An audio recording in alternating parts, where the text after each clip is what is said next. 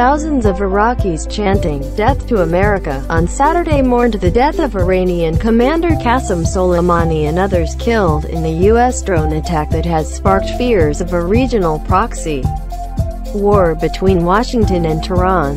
The killings on Friday were the most dramatic escalation, yet in spiraling tensions between Iran and the United States, which pledged to send thousands more troops to the region. Iraqi political leaders and clerics attended the mass ceremony to honor 62-year-old Soleimani.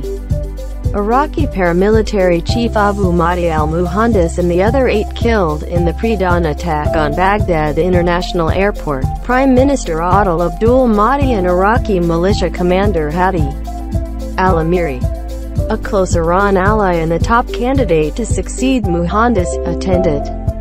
U.S. President Donald Trump said on Friday he had decided to terminate Iran's military mastermind to prevent an imminent attack on U.S. diplomats and troops. "We took action last night to stop a war. We did not take action to start a war," he insisted.